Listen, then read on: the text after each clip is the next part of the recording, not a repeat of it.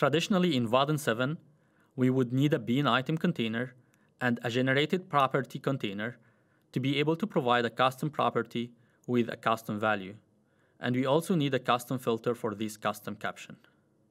When using the new Vaadin 8 ComboBox, first thing we notice is that it is parameterized, which means now you can give a type to the component. Here we are using the person bean as a parameter.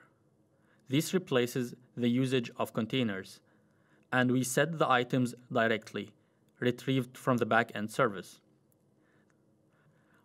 The special part here, we are now able to use caption generator with lambda expression that generates the caption from the beans. As you can see, we can easily construct any custom caption for the ComboBox items.